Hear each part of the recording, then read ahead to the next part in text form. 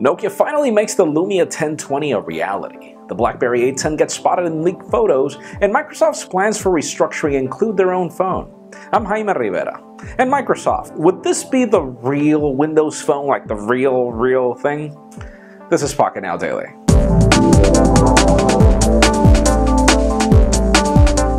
Let's get all the boring news out of the way first, and that means the Moto X. Google is now apparently planning to spend $500 million in advertising this phone, which makes me wonder why they didn't do that with the Nexus phones as well. But still, we've got some leaked photographs of the full chassis of the phone assembled. You'd wonder why that thing is so thick. And apparently, within the Verizon roadmap that also got leaked today, the Moto X is included. And then you also have the Motorola Droid Ultra lineup.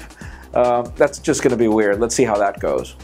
LG is up next as the company is now boasting a new, very thin display technology for smartphones. And just like last year, that new, very thin technology that they had last year made it to the Optimus G, and then it came to the iPhone 5 and then the Nexus 4. So it's expected that this display unit that's actually 5.2 inches diagonal and 2.2 millimeters thin is going to make it to the G2 and then to the iPhone 5S and then to whatever Nexus phone we get eventually. So let's see how that plays out.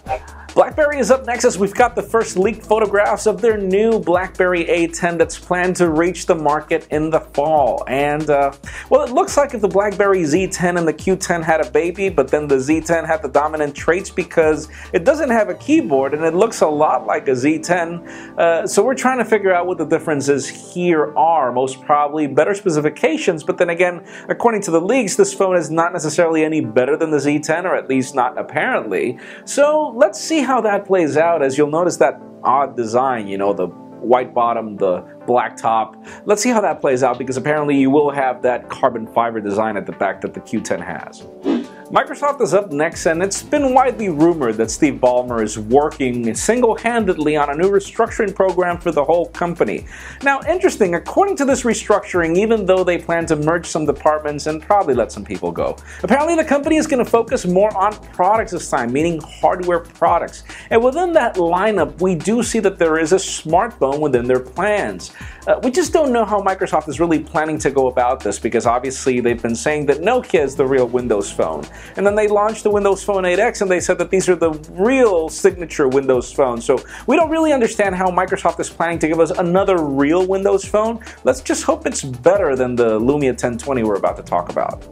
And finally, for the hot news of the day, Nokia has finally unwrapped their Lumia 1020. Yeah, that's the final name. This is pretty much a Lumia 920 in specifications and design, but it's got a huge camera hump for 41 megapixels of awesomeness. And why would you want so many megapixels? Well, for lossless digital zoom. And also, this camera brings better technology than the 808 PureView for low light performance. So this is pretty much the best smartphone in the market right now when it comes to camera technology. There's just no way around it. And it's really aggressively priced if you think of the features that you're getting there compared to even the iPhone 5 or the Galaxy S4. So I do think that they have a very compelling product here. So that leads me to the question of the day.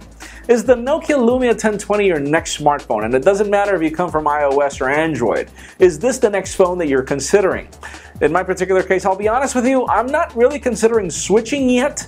But yes, this is the first Windows phone that I'd be willing to buy, and especially at that price tag for everything that I'm getting in the package. So leave us a comment down below. What do you think of the Lumia 1020? Do you really like it or not?